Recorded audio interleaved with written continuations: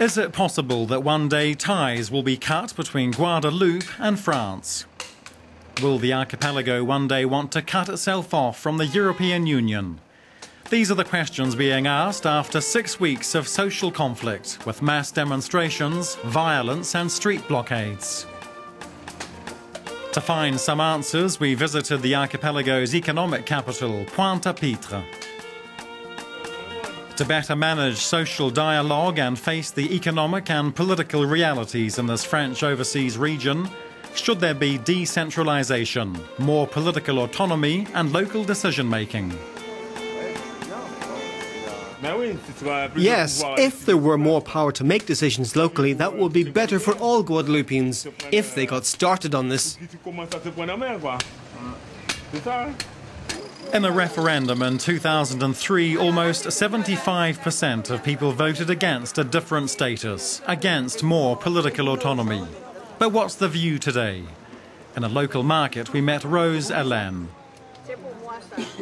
It's time for Guadeloupeans to decide for themselves. We're fed up with our decisions being made 8,000 kilometers away. Nothing's ever done fairly. We're a totally separate colony. We have wayward youth, kids going off the rails, or people dying alone in their homes like dogs because no social policy is put in place correctly. I'm strongly in favor of Guadeloupe's independence. Such open demands in front of the camera are rarely seen here.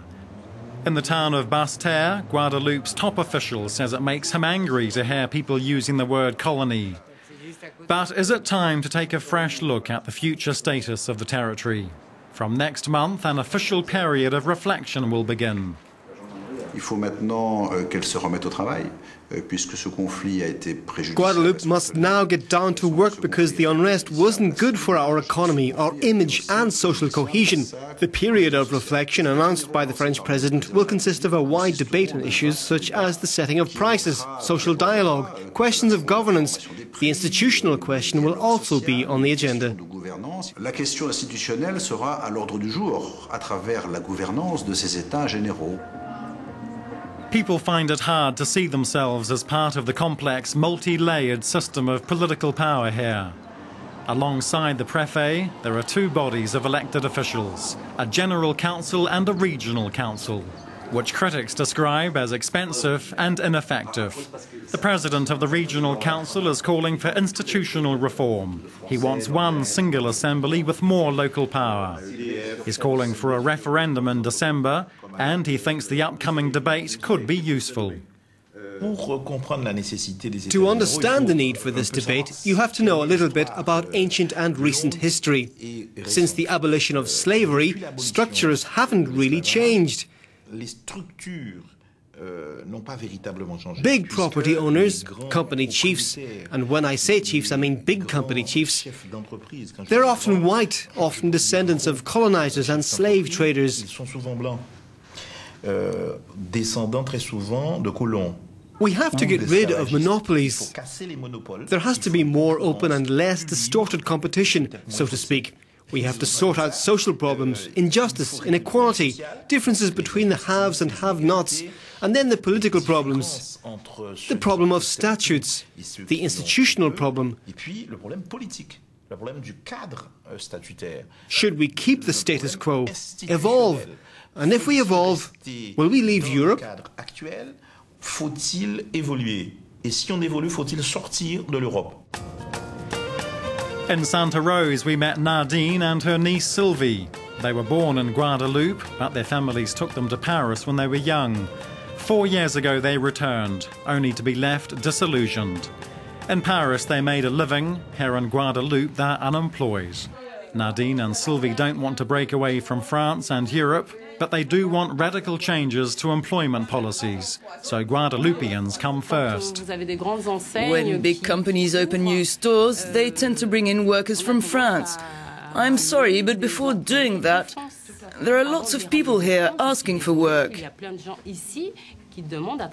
We should take on Guadeloupean workers first. Take the example of the Royal Fort Hotel. The majority of people who work there are from Sweden. It's not possible. While we have young people who drift from pillar to post, us as well. We're asking only one thing: to work. I applied to the Royal Fort. They asked if I spoke Swedish. They asked if I speak English. Sorry, but no. But I do want to make up rooms. I'm not sure if you need English or Swedish to change the sheets or clean the toilets. Apparently you do. Closed for many years, the hotel has been renovated at a cost of 23 million euros, a third of that covered by European funding. But should the rules on the free movement of workers in the EU be modified to guard jobs for Guadeloupeans, a quarter of whom are unemployed?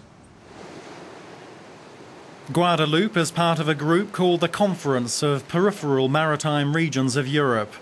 The Secretary-General told Euronews that compared to other countries, French overseas regions still have what he called fuddy-duddy neo-colonial status, which results in underdevelopment. The president of the Regional Council shares this view, as does Fred Reno, a political scientist and expert on Guadeloupe. He recommends more legislative and fiscal autonomy and supports putting Guadeloupeans at the front of the job queues. I think more local responsibility, therefore more local autonomy, will be of benefit to France's most distant overseas territories. Even in French areas, it should be possible to accept the idea that when the skills are the same, a local person is chosen. Well, that's where the problem lies. How do we loosen the shackles of French centralisation while staying in the heart of Europe? Today, we have to leave behind what we call legislative identity, the fact that we have the same model as the French model, the same as they have for French institutions.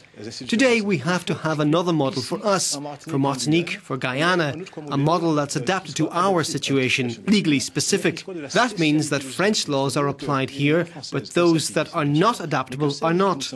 We can always give local councils special fiscal powers, like in the Azores or Madeira or the Canary Islands, just like today in Saint-Martin, Saint-Barthélemy, so the local councils can manage their own finances. Things have to change, but within a European context, benefiting further from structural funding and staying on the path towards convergence. The French president is expected to visit Guadeloupe in April to launch the official period of reflection on the archipelago's future. Many say it's difficult to predict exactly which way public opinion will swing.